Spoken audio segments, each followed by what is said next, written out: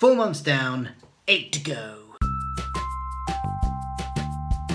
May the 1st, made it through another month of this Festivity 365 challenge. Yes! Still got another 8 months to go though.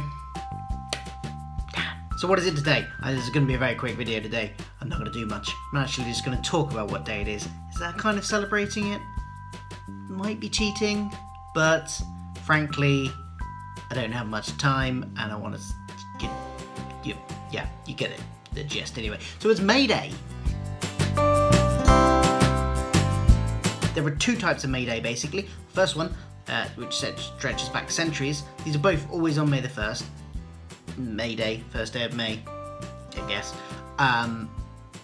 The people going around the poles with the ribbons. Maypole, that's it. Should have remembered that really, shouldn't I?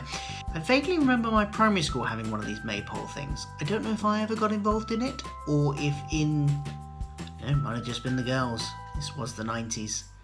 The other thing you might find on May Day around the country in England, unfortunately, is Morris dancers.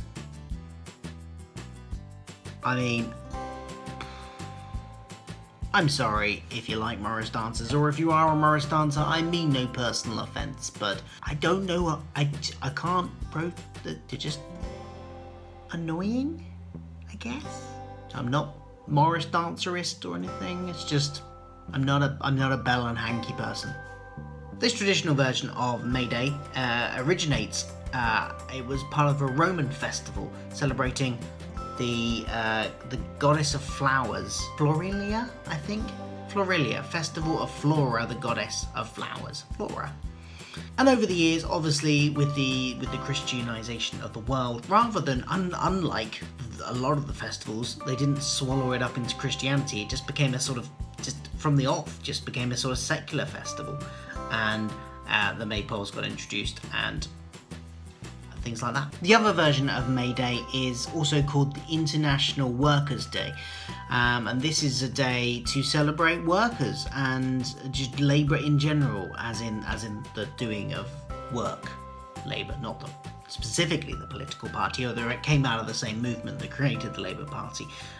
Things, although it's a worldwide thing, there's Labor Day it's called Labor Day in the United States, called International Workers' Day, which is also referred to as May Day.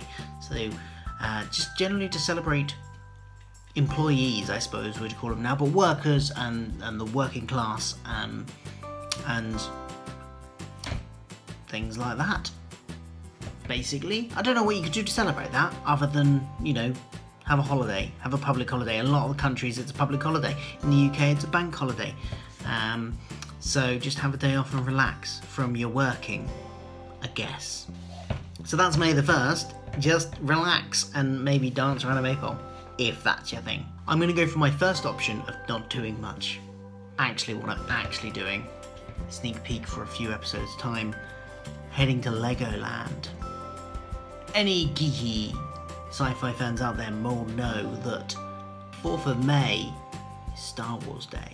And Legoland do a special Star Wars event just before, on the weekend of nearest 4th of May, basically, which is this weekend. So I'm heading there, and we're gonna celebrate, and that's gonna be the video recorded a bit in advance for 4th of May. So look forward to that, and other videos coming from me here on the Festivity 365 challenge. I will see you soon, and sorry for this rather bland, me just in front of a wall video. Gotta do these sometimes, don't we? Anyway, I will see you soon. Bye.